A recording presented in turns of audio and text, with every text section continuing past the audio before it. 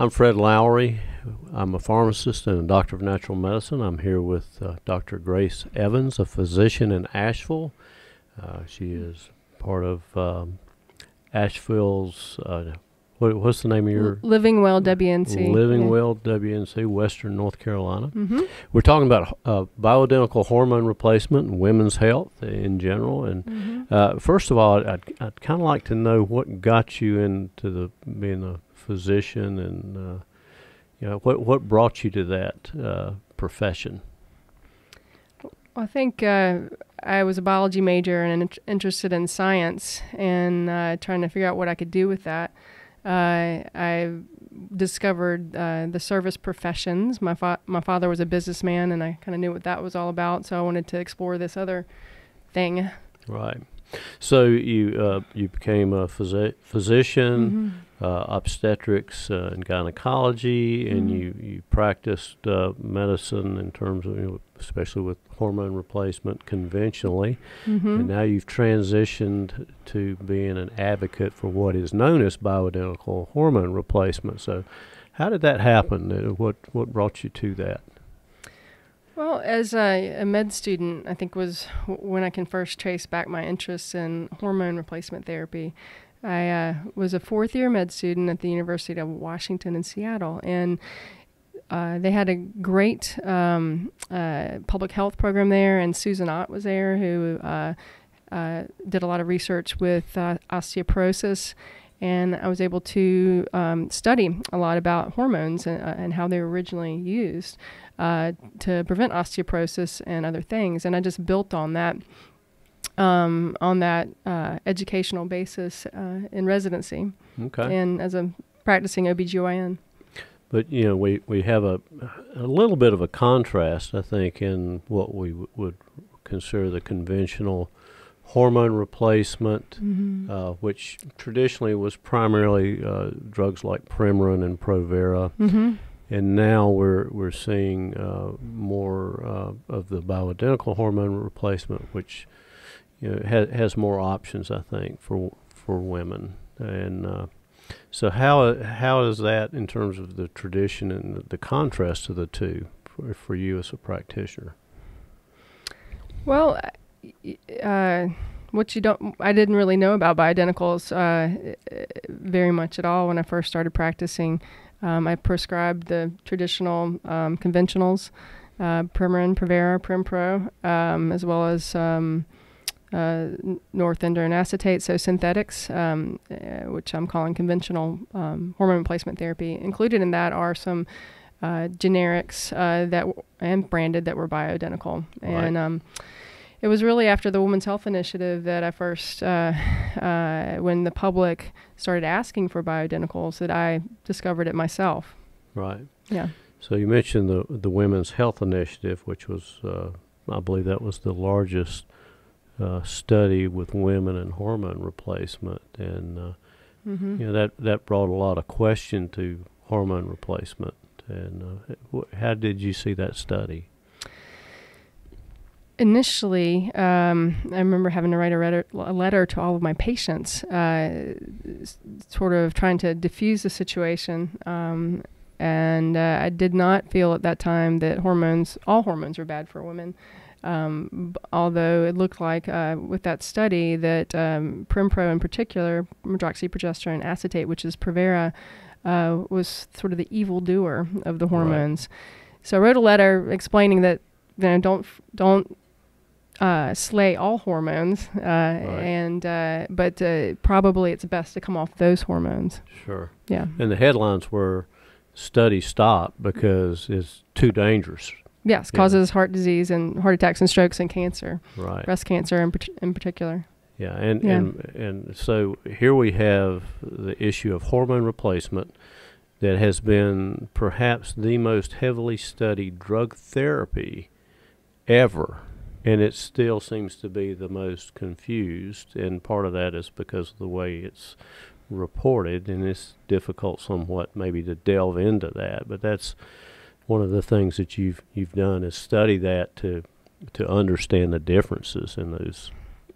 That's right. I mean, that's why I so strongly believe in and want to get the message out about, in particular, bioidentical hormones, is because there's so much misunderstanding out there, not just amongst patients and the general public, but also amongst physicians.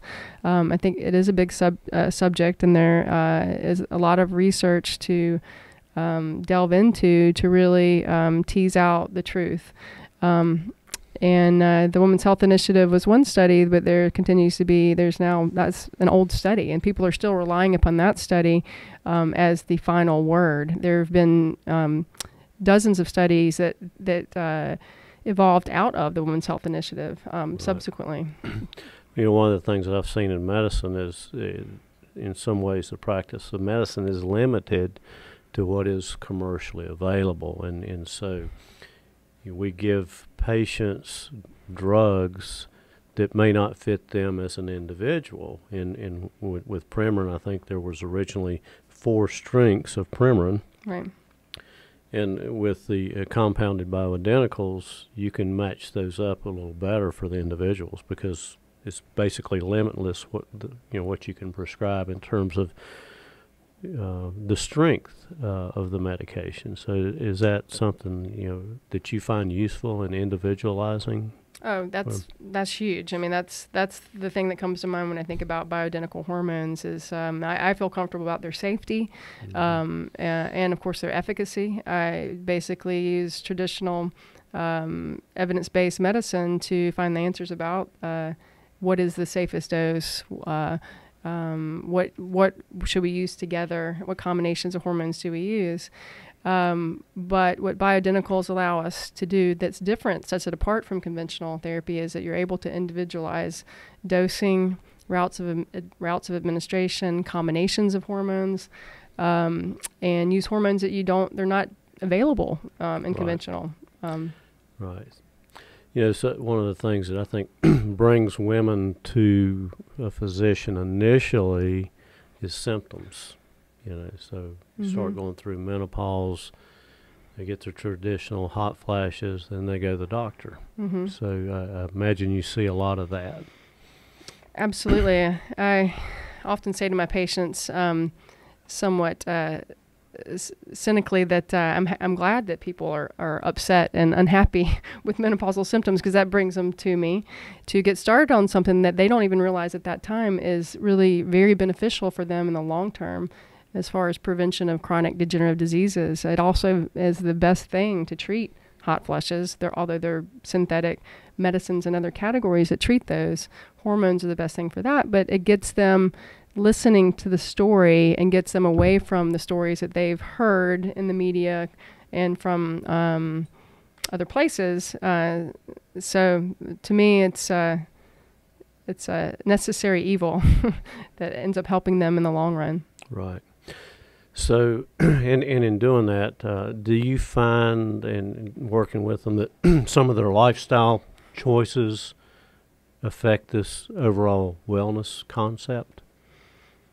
Maybe in terms of diet and supplements and things like that. Is that a part of what you do? Oh, absolutely. What I do now, as opposed to what I used to do prevention as part of a bigger palette of activities with patients as far as delivering babies and doing surgery. Now I focus my practice on prevention, which largely is lifestyle based, and I see hormones as a big part of this preventative based care. Right.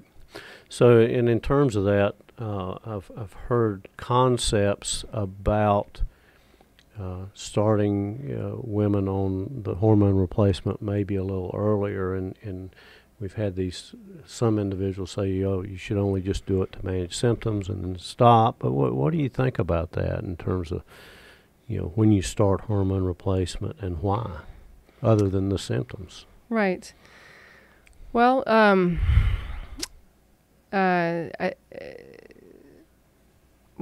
like to tell, I also want to tell this part of the story, which is that women who are against using hormones say, well, using hormones postmenopausally aren't natural. And I say, well, women used to die when they're in their 60s, and now we're living to average age of 84. Right. And these chronic degenerative diseases start happening, like heart disease and dementia and osteoporosis. So I'm thinking the long term, and women come to me in this menopausal state, needing care, and they get it, but then they start telling about this longer term story. So it ends up that this menopausal transition is a key time fortunately, to start hormones for the prevention of these later disease states. It's called the window of opportunity. It's a big research push right now, is looking at that, and but. Women also, when they're older, benefit from hormone placement therapy. Right. And we actually have a number of older women that receive hormone replacement from us through our compounding. But it's kind of an interesting thing where you talk about taking hormone replacement is not natural, and so yes, you can certainly make that argument. Of course, in terms of aging better, and there's so many things about hormone replacement that it helps with muscle mass, bone health, cognitive function, and so I would say some women apparently seem to do fine without it, but some of them seem to do better with it, So well, I mean, I think it's just choices are there. I don't think it's wrong to not use hormones. I think there are a lot of things you can do with diet and exercise and just lifestyle to optimize your health. But to me, using hormones, it's widely available. It's not very expensive. It is something that is native to our bodies. I see it as a preventative, and it should be completely safe. And if it also helps you, it is completely safe. If it also helps you, then why not use it? That's sort of my take on it. It's right. I see it as yes, it can be misused, but so can other vitamins. And as long as you're going to somebody who knows what they're doing, is a physician or another practitioner who's experienced, you should be completely safe in using it. Sure. So, one of the things that has come out, and I see this in men's therapy, is that testosterone causes cancer. Of course, that's not true. Right. Because if that were true, then every young man in the world with raging testosterone would, perhaps have more opportunity to have cancer. Hormones in and of themselves don't cause that, but there's a lot of fear about hormone replacement and cancer. And can you address that? Well, too much of a good thing it can be a bad thing, I guess, in anything. And as I do not think that hormones cause cancer, absolutely, hands down, or else I would not prescribe it. I used to treat breast cancer as a surgeon, and I understand a lot of my colleagues are a little bit more cautious than I am about whether or not estrogen causes breast cancer, but or I think that is a misconception. I do not think estrogen causes breast cancer. And the Women's Health Initiative showed the Premarin alone arm reduced risk for breast cancer statistically significantly. And it was Prevera that swung the pendulum to a slight increased risk for breast cancer. Lots of studies have showed reduced risk for breast cancer, and about the same degree of studies have shown a slight increased risk for breast cancer, statistically significantly. And so you have to ask the question, which do I believe? Well, I say worst case scenario. What is the worst case scenario? What I tell my patients is about if you use hormone placement therapy, then worst case scenario is your lifetime risk for breast cancer would increase from 12 out of 1,000 women to 14 out of 1,000 women developing breast cancer over the course of their lives. Mm-hmm. Well, I think there's a stark contrast, especially with what is known as the group of progestins, which is a drug group. And in that group is progesterone, which is progestation. That's what the body makes to maintain the pregnancy. That's what is given to women that are having trouble maintaining adequate progesterone levels, versus the one that you talked about that was really the problem in the study, medroxyprogesterone or Prevera, which is the synthetic type. And if you give that to a woman that's pregnant, she will abort. Right. How different could they be? Absolutely. Yeah. Progesterone builds bone. Progestin blocks the effects of estrogen on bone. Progesterone matures the effective estrogen on the breast tissue, and on and on. And progestin does not do that. So. Right. So you are available to the public if they'd like to contact you for an evaluation. Yeah, that's. I'm sure there are a lot of individuals out there that will maybe take that opportunity, and I'm sure if they have questions, they can contact you. Yeah, and check out our Facebook page. Often I have lunchtime seminars. Fred's been a guest on several occasions and will continue to be, I hope. So if you have questions about this, just give us a call, and we'll certainly give you several opportunities to feel fully informed about it. Yeah, and you know, another point here is, Grace, you're taking the opportunity during your lunch hour, not just to have, to educate the people that are coming to see you a little more, and I think that's great. Yeah, I think it's fun. We get a bunch of folks together. I need to start inviting more men to the occasions, but people get together and they share their stories.